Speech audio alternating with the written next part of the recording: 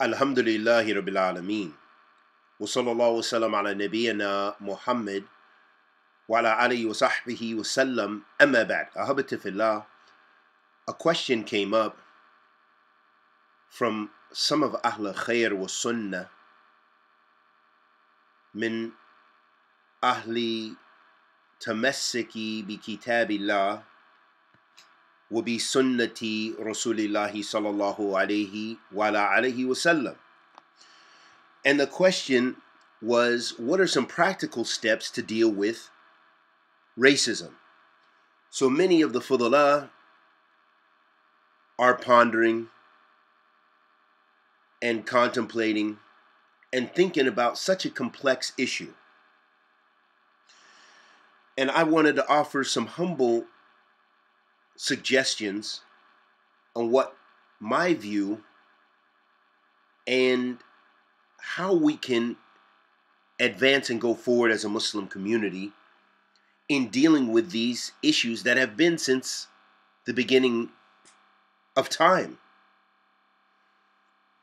So first and foremost, the concept of racism, it can be defined as prejudice, discrimination, or antagonism directed against someone of a different race based on the belief that one's own race is superior. So what we see in that definition, we see that it denotes prejudice, discrimination, to distinguish between people, or antagonism. So antagonism is a proactive way of being aggressive or verbally aggressive. It's an action of exhibiting this concept of racism, which is often more violent or more harmful. And the final aspect or pillar of that definition is the belief that one's own race is superior.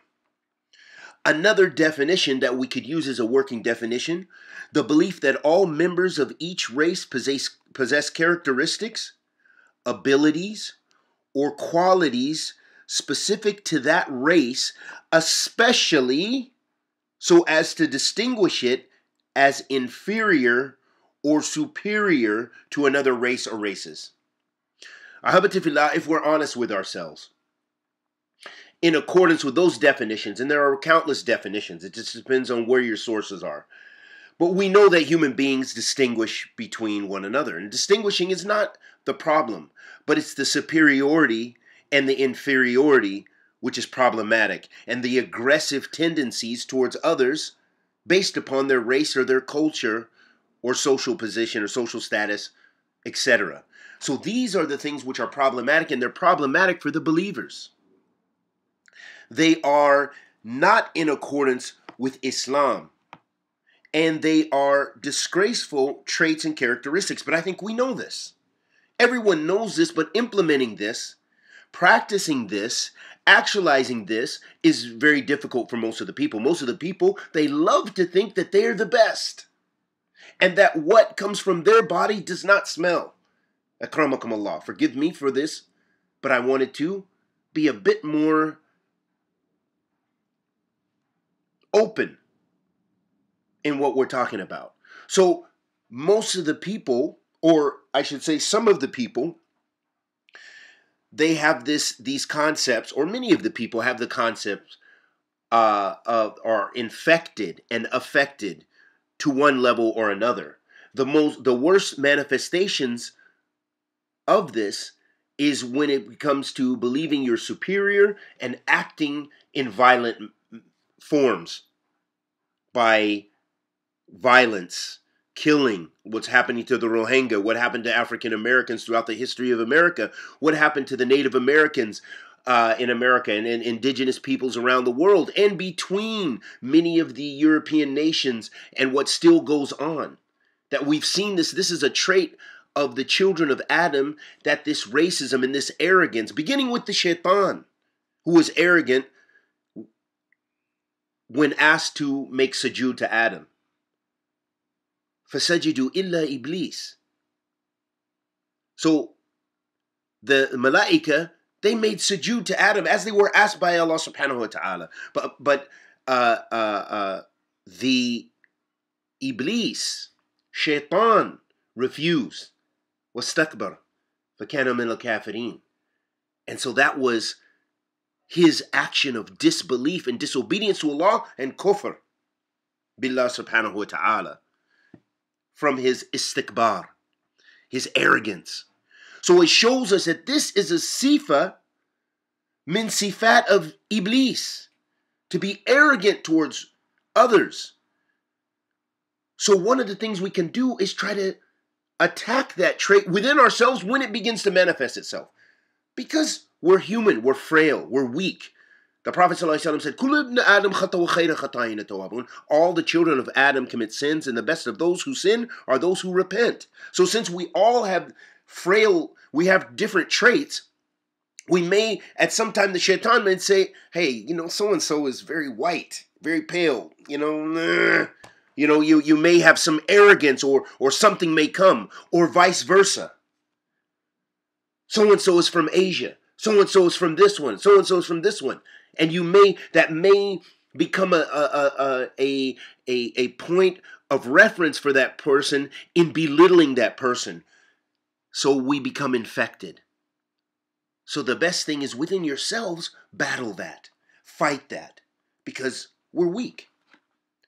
Allah Tabarak wa Ta'ala says في كتابه الكريم,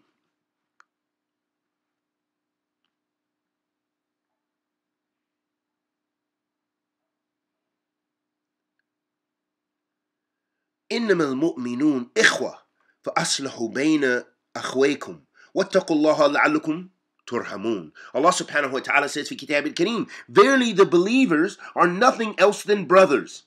So make reconciliation between your brothers and fear Allah that you may receive mercy. So if you want mercy, when you see this prejudice being manifested between the believers, then you should strive to make reconciliation between them and not assist them in evil and the traits of evil. Allah Tabarak wa Ta'ala says في كتابه الكريم, يا أيها الذين آمنوا لا يسخر قوم من قوم عسى أن يكونوا خيرا منهم ولا نساء من نساء عسى أن يكن خيرا منهن ولا تلمزوا أنفسكم ولا تنابزوا بالألقاب بئس الاسم الفسوق بعد الإيمان ومن لم يتوب فأولئك هم الظالمون. Allah Tabarak wa Ta'ala says in Kitab al-Kareem, O you who believe, let not a group scoff at one another. It may be that the latter are better than the former. Nor let some women scoff at other women. It may be that the latter are better than the former. Nor defame one another, nor insult one another by nicknames. How bad it is to insult one's brother after having iman, faith. And whosoever does not repent, then such are indeed the zalimun. Those are wicked sinners. Wa'iyadun billah. How many times, ahabati fillah, we can count, we can't count the many times we've experienced it from every nation and culture. Between, sometimes something as simple as, look at her, she's, look at this one. All of these kind of ways of distinguishing between one another and the traits, the physical traits of one another, which are often associated with racial stereotypes, that this is a type of dhulm. It's a type of sinfulness and wickedness. And it's a type of racism.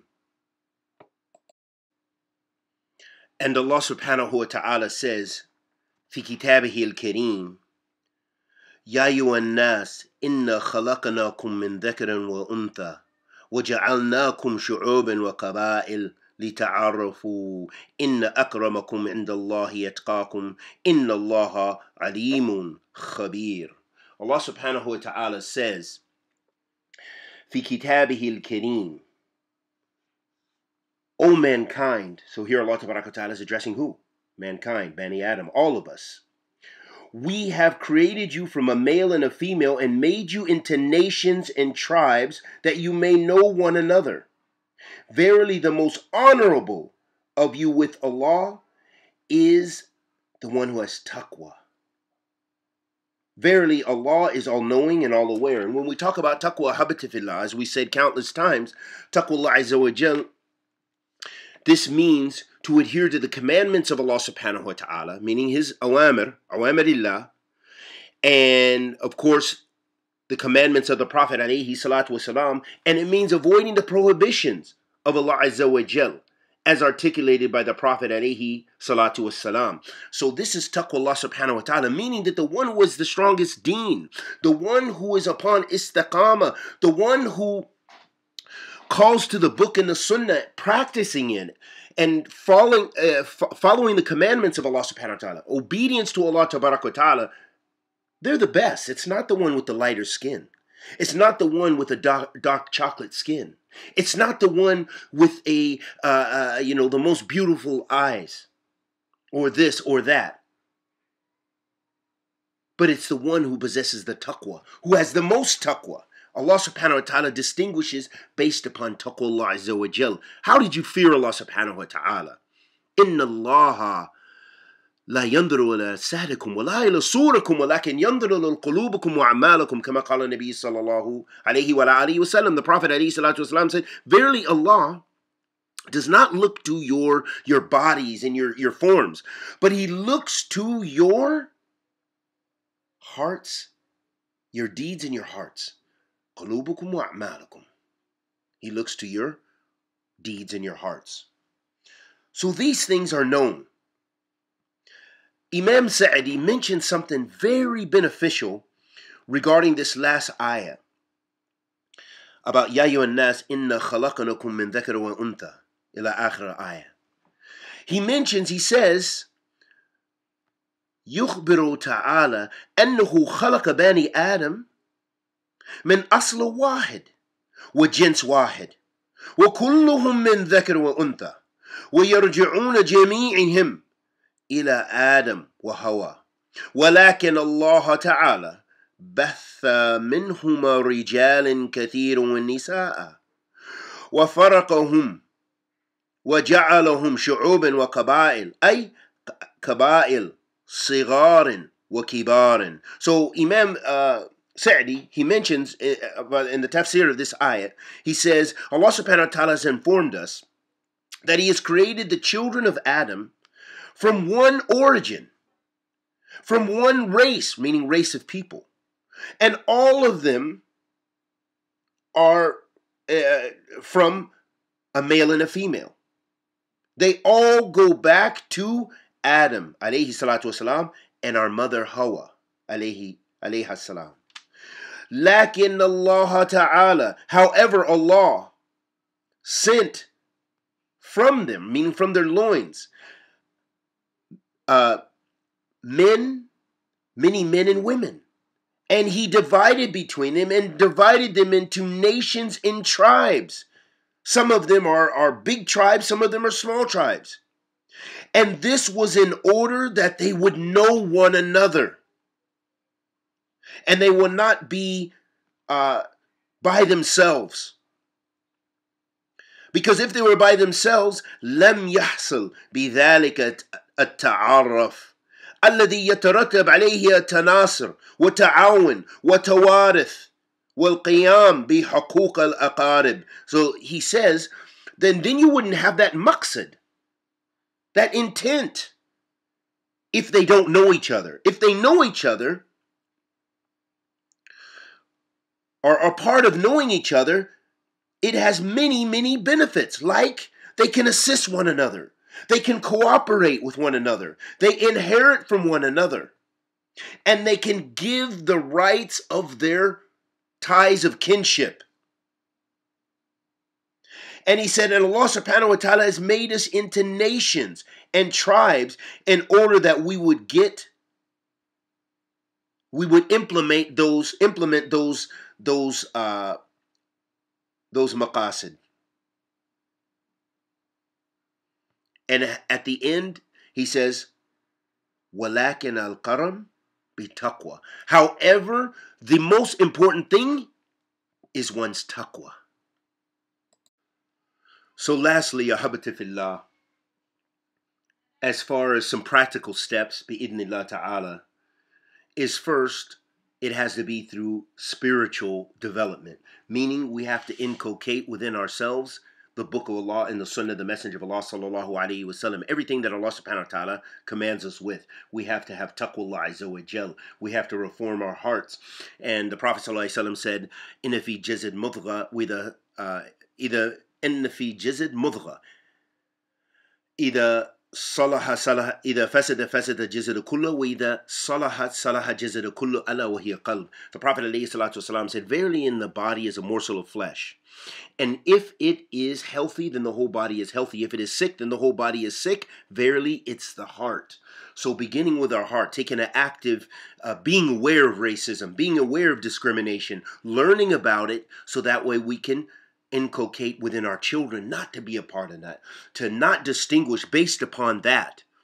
And that requires fighting our old ancient stereotypes. I know many people who are even from Ahlus Sunnah, and sometimes we've seen some of the ugliest racism from them, and they're unaware. That's the worst thing. They're not even aware that they believe, and they don't even consciously maybe know that they believe that they have a superiority with whiteness. This is true. And I can give examples, but I won't. And we have those that believe they are better because they're Arab. Or those who believe they are better because they're African or African American or what. We have the examples are ample. The examples are ample. So it has to begin by inculcating within yourself and fighting jihad an-nafs against that disease. Secondly, ahabati fillah, as Allah subhanahu wa ta'ala infants, ta'aruf, is knowing one another, getting to know one another. That's the only way. When you travel around the world, I've met South Africans in my job, for example, black ones and white ones. And I see the differences. And when I speak with some of them in private, they tell me about the legacy of apartheid and how it even affects them now. And you can see it. But now they're forced out of their comfort zone because they're now in a multicultural environment, working with people from around the world and people of dark skin that they now have to engage with. And by knowing one another, it helps to overcome some of those prejudices. Not always, but that is the step. Those are just some ideas that came to mind, and we ask Allah the Almighty to accept our good and forgive our evil. Sallallahu alaihi wasallam ala nabiyyina Muhammad.